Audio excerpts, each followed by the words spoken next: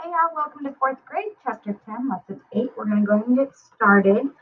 So I am going to go ahead and read the question. It says, describe the pattern and draw what might be the next three figures in the pattern.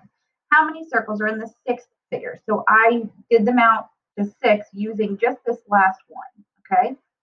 So our pattern, you'll see we have 1, and then we added a row of 2, and then we added a row of 3. So on this one, I'm going to add a row of 4. On this one, I'm going to add a row of 4, which is what we had. Oh, sorry, I skipped one. I'm going to add a row of 4, which is what we just had. And then I'm going to go ahead and add a row of 5. Okay. The next one, I'm going to add that row of 4. I'm going to add the row of 5. And then I'm going to add, a row of 6.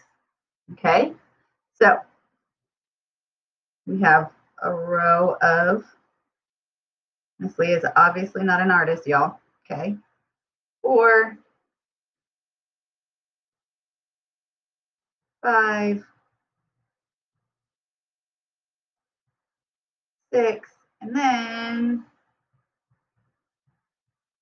we would have a row of 7. Okay. So in all, okay, we would have, it says, how many circles are in the sixth figure in the pattern? Well, that would be 21. Okay. So our pattern would be to add another row plus 1, and we would have 21 circles in the 7th row. Okay? Okay. Larry stencils this pattern to make a border at the top of his bedroom walls. Describe the pattern and draw what might be the missing figure in the pattern. Okay, so we have 2 triangles facing. So let's say a rhombus, 8, 8. Rhombus, 8, 8. Rhombus, 8, 8. Rhombus. Okay, so the pattern is rhombus,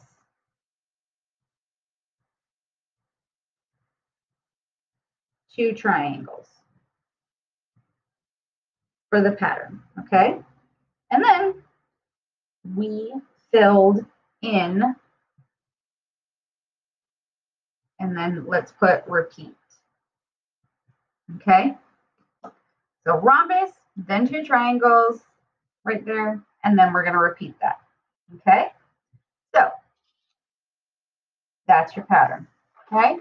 We're gonna go on to the back where you guys are gonna do the lesson check, just like always. And we're going to go down into the Star Review. It says Chad has 2 pieces of wood. One piece is 7/12 of a foot long. The second piece is 5/12 of a foot longer than the first piece. Okay, so 7/12 plus 5/12. Okay, so how long is the second piece? Well, we keep our denominator, and 7 plus 5 is 12, which means we're going to have 12 over 12 is equal to 1 foot.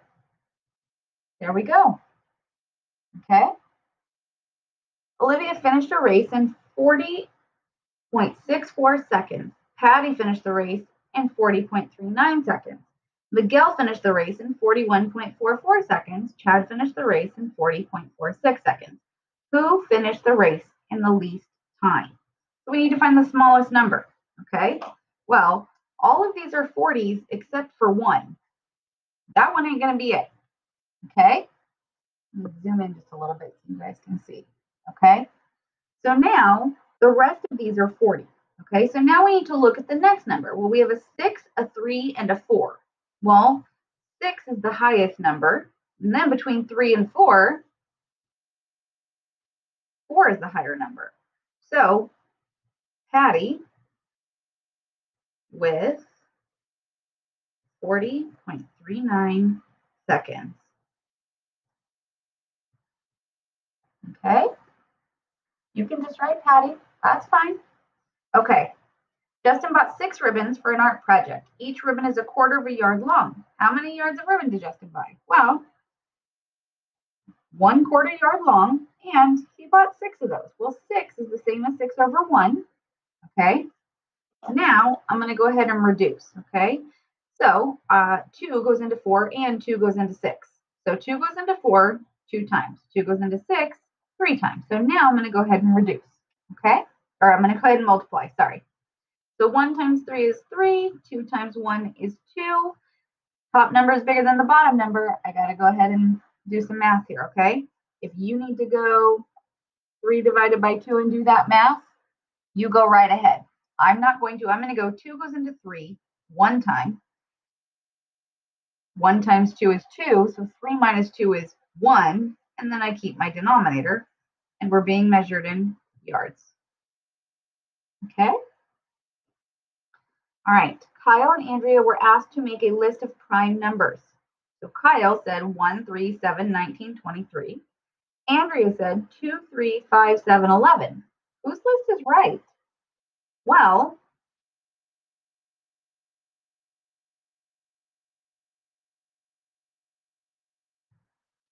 let's see.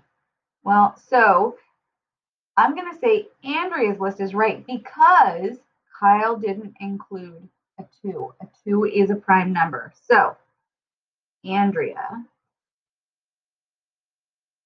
is correct. Okay. All right, guys. Thanks for hanging out for chapter 10. Come on back for chapter 11. See you soon.